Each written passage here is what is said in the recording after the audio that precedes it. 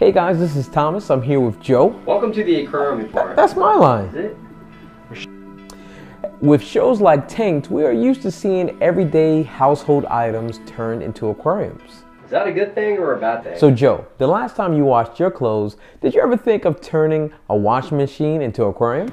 No.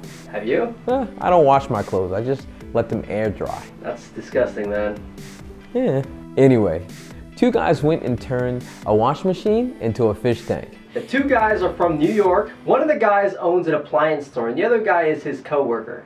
They searched for the perfect washing machine to do the job. When they finally found it, it took them about 3 months to transform it into an aquarium.